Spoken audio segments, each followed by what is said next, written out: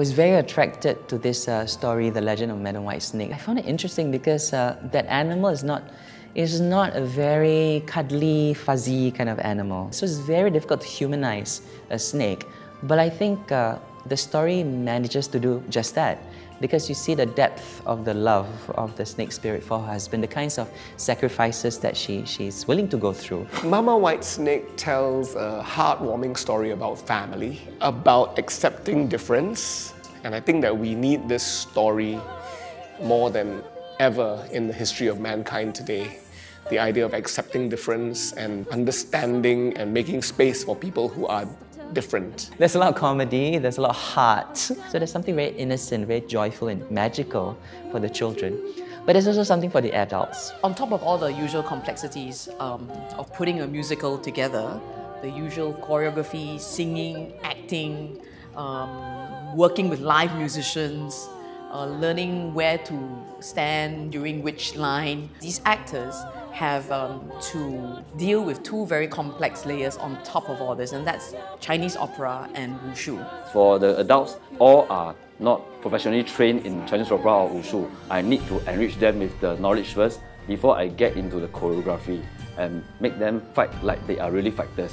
I thought it was going to be easier, but it's the most difficult thing I've ever done in my life. It's not about strength at all, you know, wushu is really about control. Ivan and I first started doing our spear routine. At first we were both just kind of going at it. We were really hitting and we were like, tak, tak, tak, you know. But Gordon kept saying, no strength, don't use strength, just barely tap it. I've never had to sing and dance and do Chinese opera at the same time. It's been decades since I've been on stage, so it is terrifying. And I have to do these nearly acrobatic moves. And somebody my age is not very easy. We arrive walking at rehearsals and we leave limping. You know, you can ache and you can groan and you go like, that's, you know, but then you think, well, in the end, actually, it's going to be quite worthwhile. I think in all the years of Panto history, we haven't had one that really specializes in writing and exploring the minute details of Chinese culture as much as this production. I've always enjoyed the fact that I can see the production from start to finish.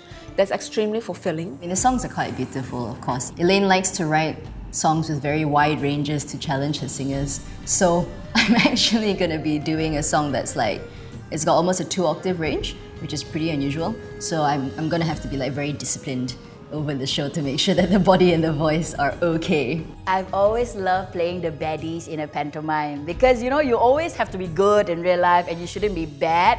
So when you have the opportunity to play a bad person and having fun at it, why not? To do dancing and singing and acting together concurrently on stage, to remember the choreography. It's good. Like, it's almost like a good training for me, like, you know, a recap of my training.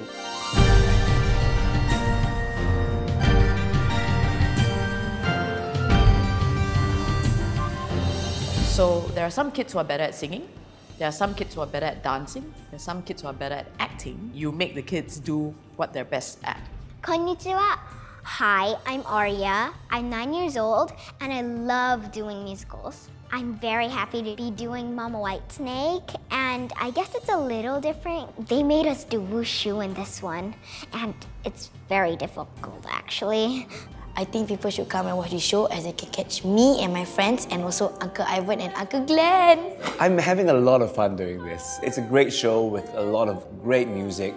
It's fun, it's funny. The kids are so wonderful to work with. I'm working with such a great ensemble. All in all, a musical for families. So I think that whether you're 5 or 85, there's something in it for you.